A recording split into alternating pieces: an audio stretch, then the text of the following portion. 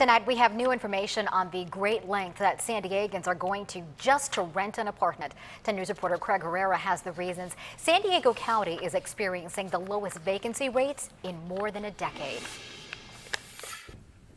Lindsay Rybar recently rented an apartment in Pacific Beach. It was really frustrating to look for a place to live. She moved back to San Diego from Colorado at the end of March. I've never had this much difficulty in the years that I've lived in San Diego. She stayed with friends and searched Craigslist every morning. Each day there were only about 5, and it was the same 5 every day.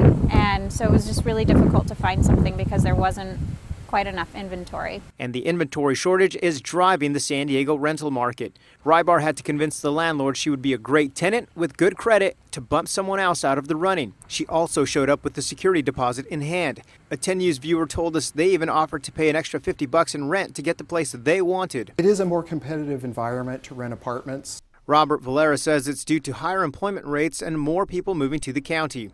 People are able to rent more apartments. According to the San Diego County Apartment Association, rents run from about $1,100 for a 1-bedroom to up to $2,000 for a 3-bedroom. Valera says this is the beginning of a cycle we typically see every decade, and we should see more construction. Where the vacancy rate tightens up, the rents move up some, and then the developers respond by building new apartments, flattening out the rents. And he says this will have an indirect impact on the home and condo sales market. Because it does alter the rent versus buy decision for a number of people.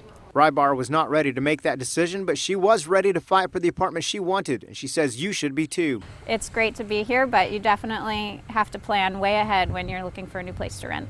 In Pacific Beach, Craig Herrera, 10 News.